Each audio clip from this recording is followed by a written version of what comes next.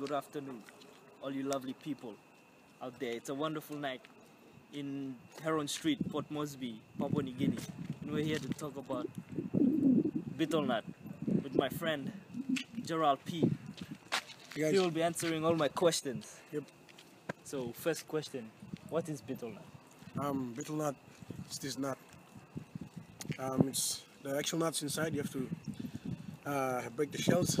Yeah, I'll give you an example. Yeah. And the shells removed, and this is the nut where you actually chew with something called mustard. This is the mustard, and you dip the mustard into this. It's called lime. It's made by corals. Yeah. So, are you chewing it right now? Yeah. Can you give how does it become red? It becomes red by dipping the mustard into the lime and chewing it with the actual nut that you're chewing. Yeah. So I'll give you a sample. So that's red, you see. It's a betel nut. It's red. So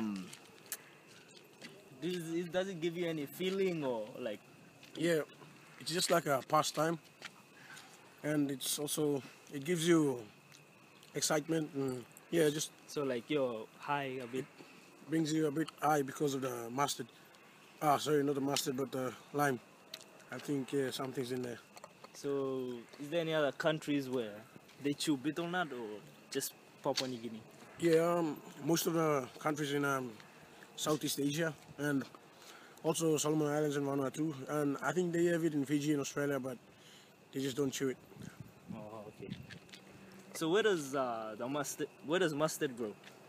Like how do you get the Mustard mustard? grows on vines, and vines, the leaves can also be used as mustards if there's no mustards. Yeah, that's it. See you. Yeah, man. This